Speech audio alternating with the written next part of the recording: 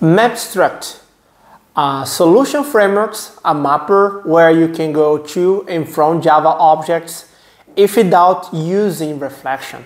On today's video, you're gonna learn more how and why should you use this solution instead of do it manually.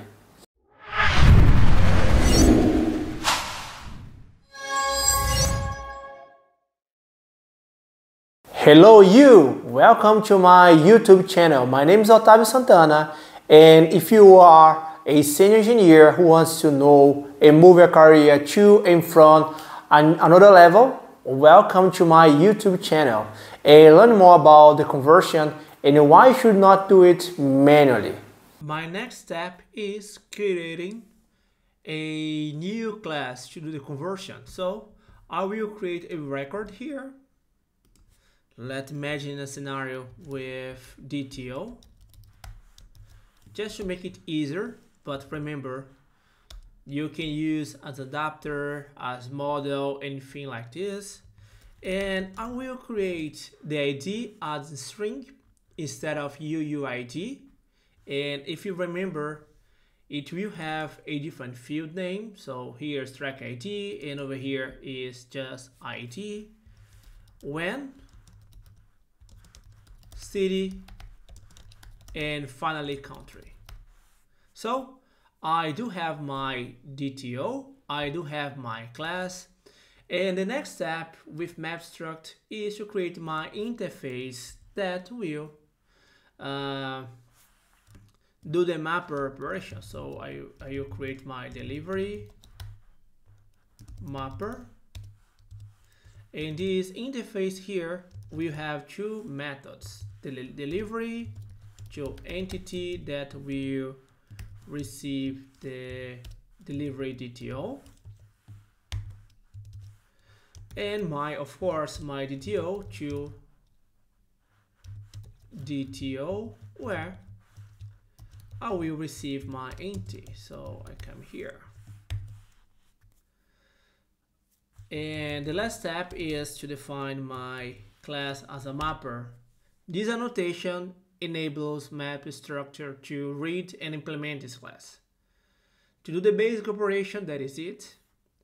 But if you remember, I put a little bit of complexity inside my fields. So I need to map in and say, okay, those one that has different fields, you need to do a different kind of target and source.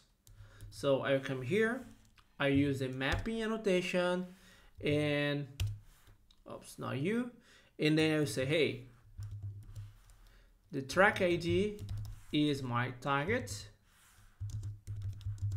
and the source is the ID. My target to delivery and my source to from my DTO. And then I need to come here, copy and paste, of course, and then do the opposite. So this one here will have the ID, and this one here will have the track ID. IntelliJ also has an awesome plugin to make it even easier. Right now we do have the interface, you do have the DTO and the entity itself. The next step is to inject this class. So what we can do, I come here, I will create my test, and then I will come here, I have my delivery mapper where I will just call mapper, and then I will come here and define my setup. I will define it as before it, and then I will create my mapper. I will use the mappers on struct mappers get mapper, and then I will request this class. Right now I'm able to use this to do the basic operation.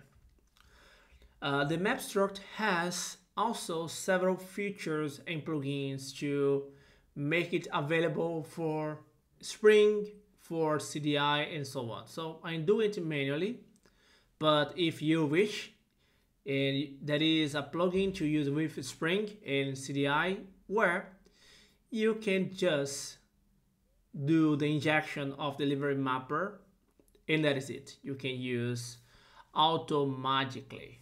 That's awesome, right? Okay, the idea here to explain more about the Mapstruct is automatically solution or framework to make easier to you to convert to from any Java object.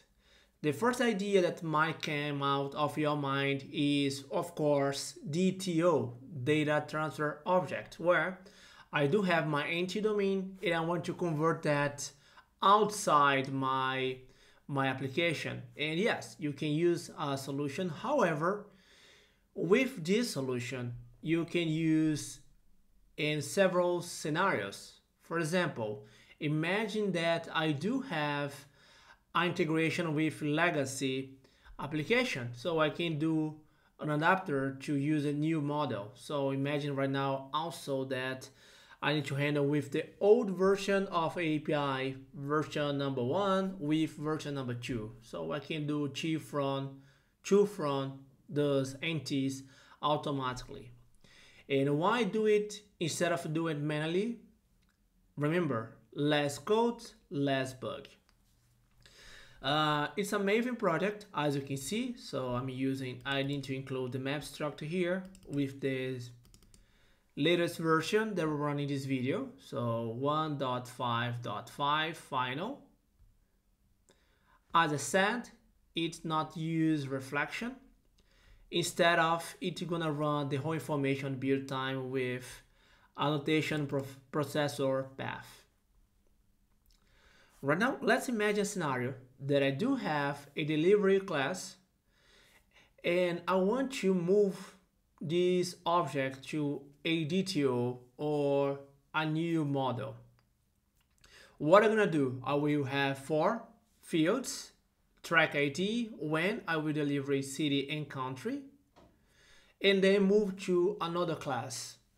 And I try to use different types just to show how smart this framework is. And if you wish, you can have even more integrations. Okay, so my first step is come here. I will create my delivery class. As I said, UUID, track ID here. My local date to say when I will deliver this package, the city, and finally the country where I will deliver this package. What I'm gonna do next is to create my constructor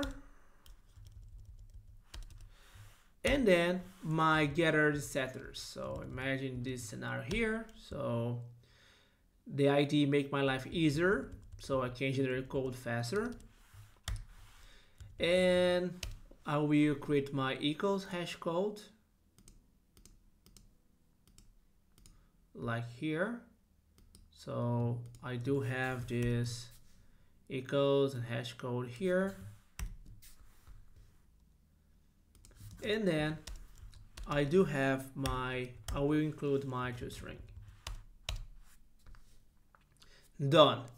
Right now what we have is my delivery class with 4 fields. The next step right now is to check and verify if it's gonna work, of course. So I will create my test, should convert to DTO, where I will come here, I will create my test, and I will create my delivery class, where I will return a new delivery that I will receive a new UID, and then locale date now, and then Salvador, my city, the city that I was born, and my country, Brazil. Based on that, I can come here and do the mapper. So to DTO, delivery that will receive my DTO, and then I can do the soft assertion with assert softy, and then do my verification. So I come here, softy, I set that this DTO is not new, and then come with DTO city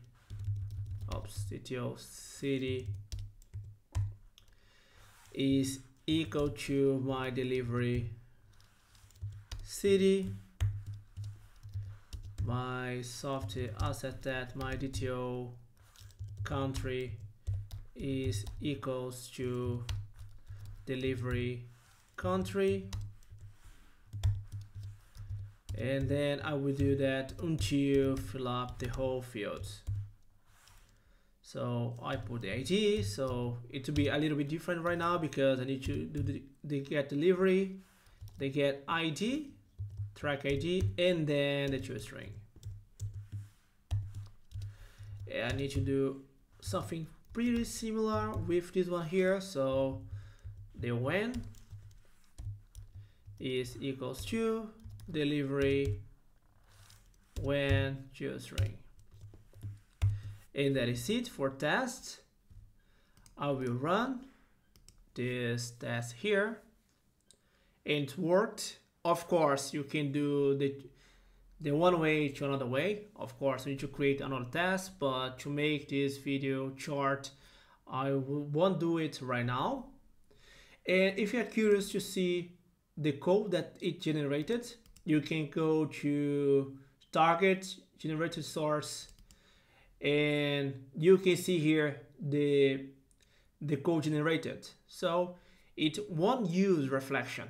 Basically, it will generate a conversion for you manually, where you're gonna include that on the build time. That's all for today. So today you cover a little bit around Mapstruct, how you can use. So it's just a review. Of course, you can do integration with Spring, CDI, and so on. And hopefully you enjoy. Please put your thoughts, and if it was useful for you, leave the like. Thank you.